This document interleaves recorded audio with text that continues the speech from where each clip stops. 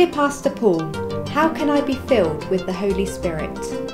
Well, I believe there are 5 things that you can do to help be filled with the Holy Spirit, and these are those 5. Be sure to confess your sins to God every single day, because at the end of the day, it's possible for us to grieve the Holy Spirit, and we don't want to grieve Him, we want to be filled with Him. Number 2, ask God to fill you with the Holy Spirit every single morning. Remember what James said, you have not because you ask not.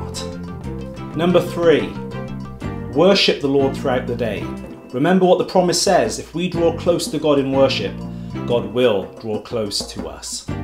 Number 4, be sure to always obey the voice of the Holy Spirit. Remember, the Holy Spirit communicates with us, and He especially communicates with us in our conscience.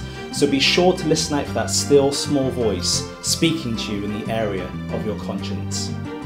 And number 5, make up your mind that you're going to share your faith with other people. When you share your faith with other people, the Holy Spirit fills you, He empowers you, and He moves through you. So these are the 5 ways I would recommend that you be filled with the Holy Spirit. Well, that's it for now. Thank you for stopping by, and remember, if you have a question, please be sure to ask.